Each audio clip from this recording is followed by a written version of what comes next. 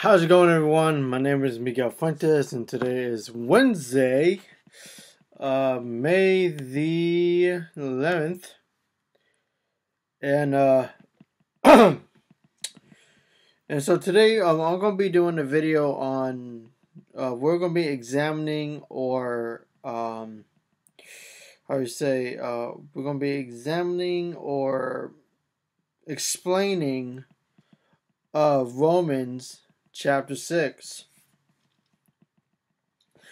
So before we get started, let's go ahead and pray first. Amen. Heavenly Father, Lord, we just thank you, Lord, for today. We thank you, Lord, for what you have done.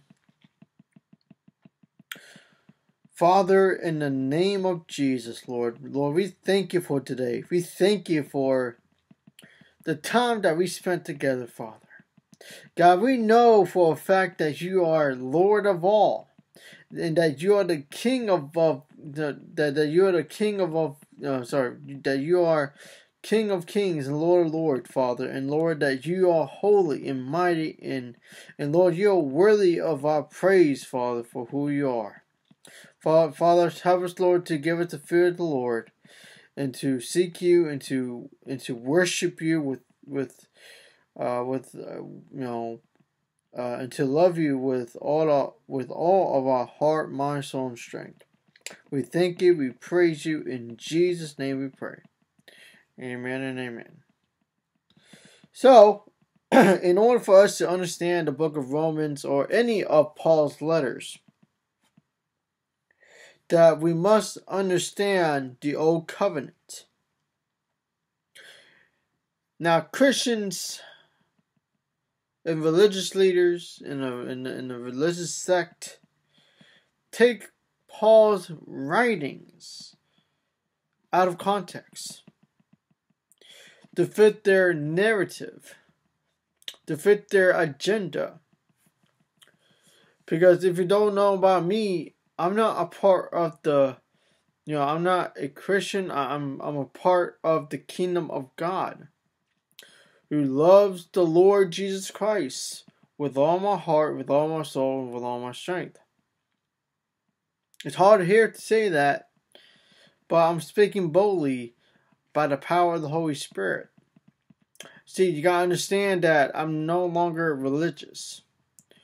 I'm no longer a part of the Christian system anymore.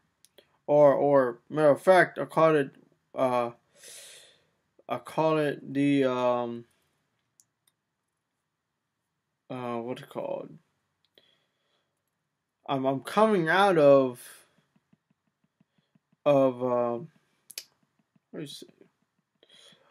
Western Christianity. There you go.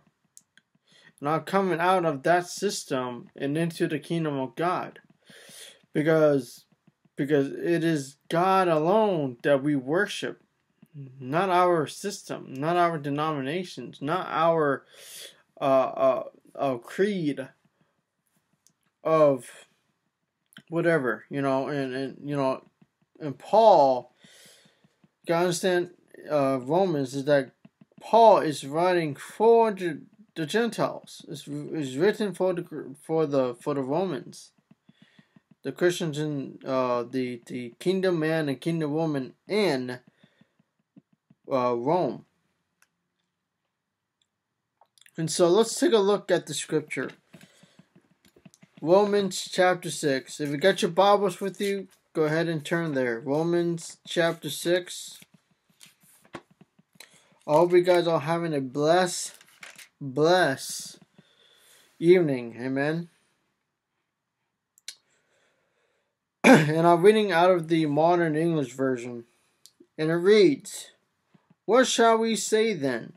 Shall we continue in sin that grace may increase? God forbid. How shall we who died to sin live any longer in it? Do you not know that we who were baptized into Jesus Christ were baptized into his death?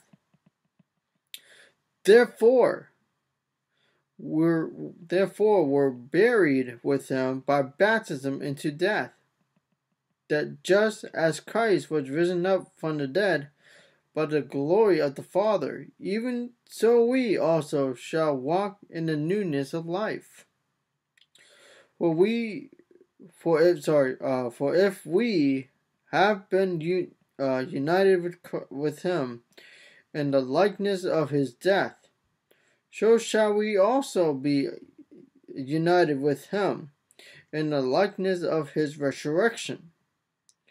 Knowing this, that our old man has been crucified with him, so that the body of sin may be destroyed, and we shall no longer be slaves to sin. For the one who has died is free from sin. Now if we die with Christ, we believe that we shall also live with him, knowing that Christ, being raised from the dead, will never die again. Death has no further dominion over him. For the death he died to sin once for all. But the life he lives to God. Likewise, you also consider yourselves to be dead to sin, but alive to God through Jesus Christ our Lord. Therefore, do not let sin reign in your mortal bodies, that you shall obey it in its lusts.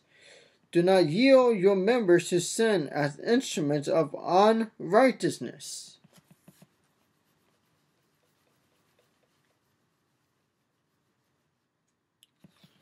Okay.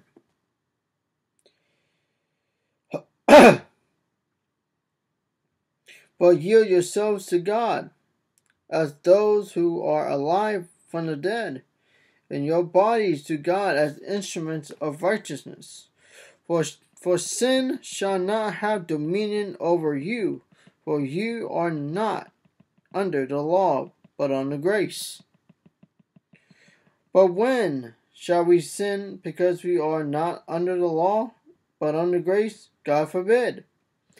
Do not know that to whom you yield yourselves as slaves to obey, you are slaves of the one who you obey, whether of sin leading to death, or of obedience leading to righteousness. But thanks be to God, for you were slaves of sin, but you have obeyed from the heart the form of teaching to whom you were entrusted. And having been freed from sin, you became the slave of righteousness. I speak in human terms because of the weakness of your flesh. For just as you have yielded your members as slaves to impurity and iniquity, leading to more iniquity, even so now yield your members as slaves to righteousness unto holiness.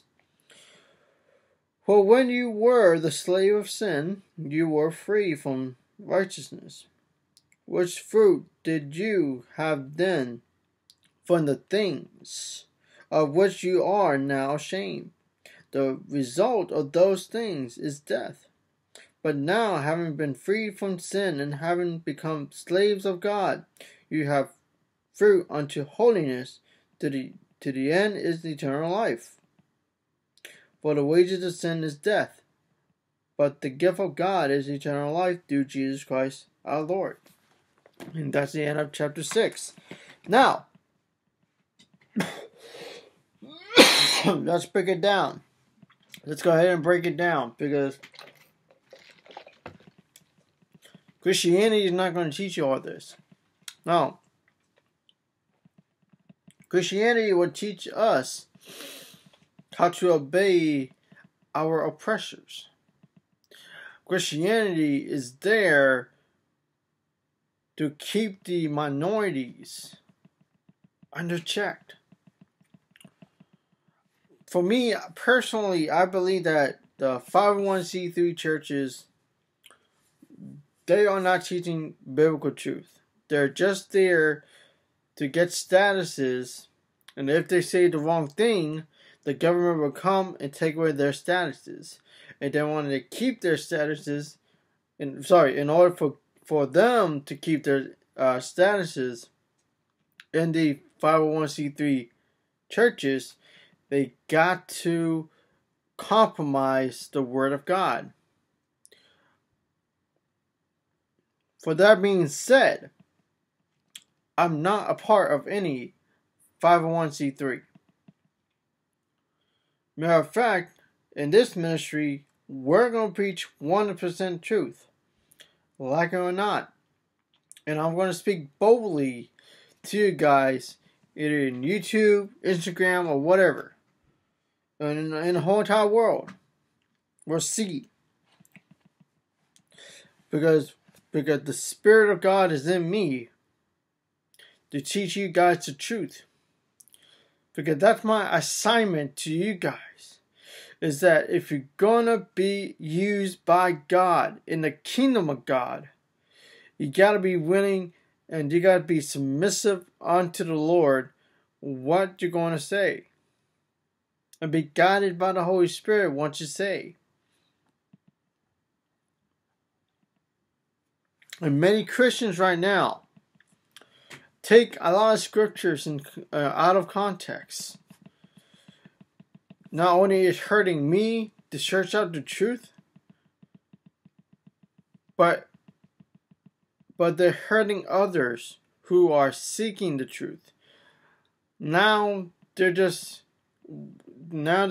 have itching ears to please their flesh. Now they have itching ears to please their pride, their ego, getting feel good messages. This ministry is not about that, folks. It's about glorifying the Lord Jesus Christ in our life, because I believe that the kingdom of God that Christ preached is a lifestyle and not a religious saying. It is a lifestyle.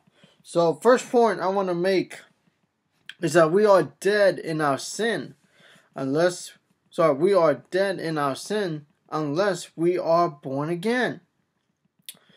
If we're going to be born again, we got to repent and believe the gospel. Amen. Paul made it clear that we do not continue in our sin if we are living in the kingdom of God.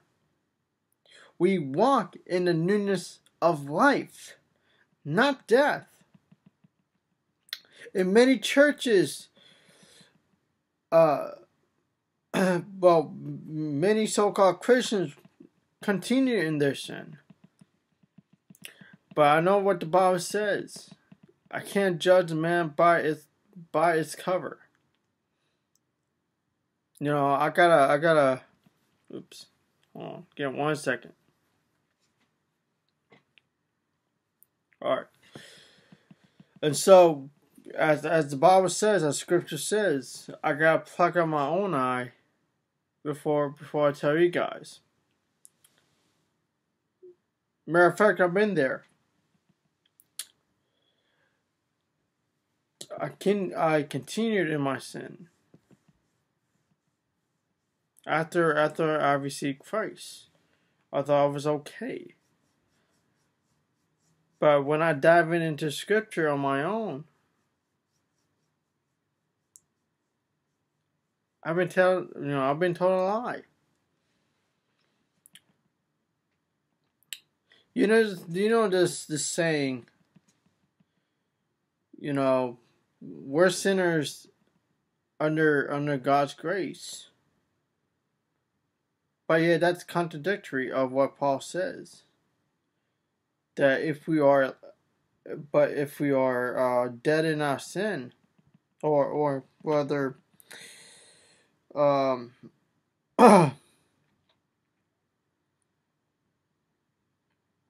we know for a fact that the old man has been crucified with Christ, and that we are being free from sin, not continued in sin. Which reminds me of 1 John chapter 5, that those who continue on sinning is not of his. That's that's the truth. And through baptism we are buried with Christ unto death. We got to crucify our flesh. That's why fasting and prayer is important. If you're going to be a anointed man or woman of God, you got to be fasting and prayer. Again, the kingdom lifestyle is way different than Western Christianity. I tell you. And the second point I want to make is that we are crucified with Christ. Once we die in Christ, death has no dominion over us. But at the same time, we're all human beings. We're all going to die one day. I've been living with type 1 diabetes for, I don't know, about maybe just 8 years. And those 8 years, it's been a struggle. There wasn't any early signs of any diabetes complications. But I praise God for that. But that's not an excuse to understand that everybody would die. We will only live on average 65 to 85 years old. Some humans will live longer, maybe up to 105 years. And we see in Genesis, we see people who live hundreds of years until after Joseph's death, which he died. I think he died in 110 years old or something like that. But if we are in Christ, we live in freedom from sin. Meaning sin has no dominion over us because we overcome it. We crucify our flesh in order for us to live in Christ. Third point I want to make is that don't let sin reign in our mortal bodies. See, we should use our bodies for righteousness. If we die in our flesh by fasting and prayer, sin shall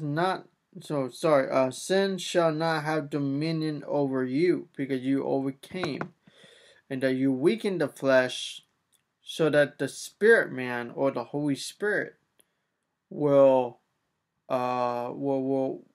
give you the hunger for more of righteousness through Christ.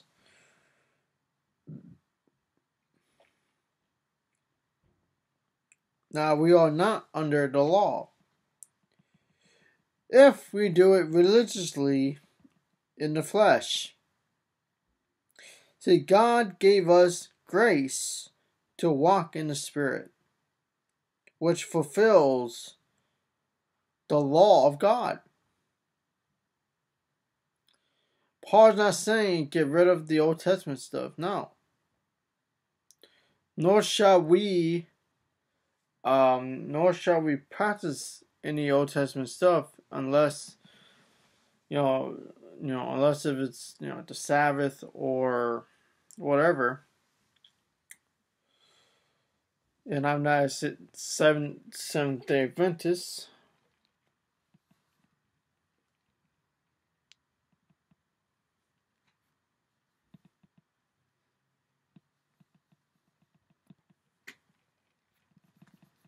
Okay. And I'm not a Seventh-day Adventist that we should keep the Sabbath. It's a choice. If I want to love the Lord with all my heart, with all my soul, and with all my strength, I'm willing to obey. If God says keep the Sabbath, keep the Sabbath.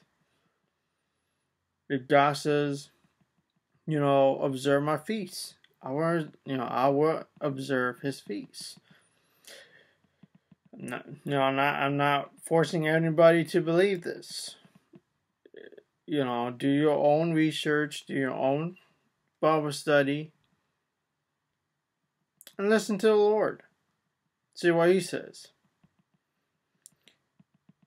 But I'm willing to walk in the Spirit of God so that I can fulfill the laws of God, so that I can fulfill His Word when I'm being a doer of the Word and not hearers only. Lastly, I want to make this clear before I close this. The gift of God is eternal life. The gift of God is eternal life. Sin always brings death, but we live in Christ so that we have life in Him. Holiness is key to know your identity in Christ. See, holiness is not about don't watch TV, don't do this, don't do that, don't do this, but do this and do that. No. Holiness is what God wants us to do in the first place. Even through the Israelites, God gave them the law. And when people rebelled, the first generation rebelled against God, rebelled against Moses and Aaron, and we're going through the book of Numbers. They rebel, and they rebel. They don't want to do the will of God. They just want to do their own way. Because of that, because of their complaining and murmuring, they did not enter the kingdom. Sorry, they did not enter the promised land. But when Moses wrote the book of Deuteronomy,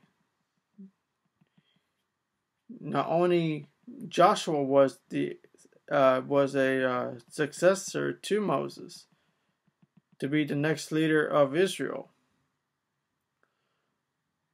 they reviewed the law of God to the next generation so that they can keep the law in their in the promised land. And shortly after, they don't want to keep God's law, and it's proven in the book of Jubilees chapter 1. They will go astray, they will not listen to the laws of God, and they will be exiled into the Gentile countries or regions or whatnot. Sure enough, came to pass, they rebelled against the Lord so much. I think the northern kingdom went to Assyria, and the southern kingdom went to the Babylonians, and the whole shebang. So holiness is key to know your identity in Christ. So if you're going to be used by the Lord, if you're going to be used by God, keep His word. That's all He's asking. Just keep His word. And yeah. As I close, Paul's writing is a very valuable Paul's writing is very, very valuable if you understand and apply in your life. Sin is death. Through Christ we are set free from sin, having dominion set free from sin, having dominion over us. Through Christ, chains has been broken. So I hope you guys enjoy this little Bible study. I hope that you guys enjoyed this. I may do another one, maybe in a different book, maybe the Psalms or Proverbs or whatnot. Whatever the Lord leads. And I hope you guys are having a great week so far. And yeah, may God bless you. May God keep you. I'll see you guys again next time. Bye.